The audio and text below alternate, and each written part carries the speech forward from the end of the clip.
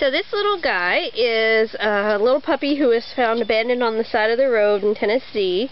He is about 12 to 13 weeks old right now. He's just getting in his first adult teeth. He has a beautiful shiny reddish coat and some floppy ears, so we think he might be part hound and maybe part golden retriever. He seems like he'll be a medium to large dog. He has nice big feet. Look at these big feet. And he has a gentle disposition. He's a little shy. He's still getting socialized, but he loves to play with other dogs. And do you have cats as well? No. No cats. So we don't know how he is with cats, but he seems very gentle, and he will be ready for a forever home very soon.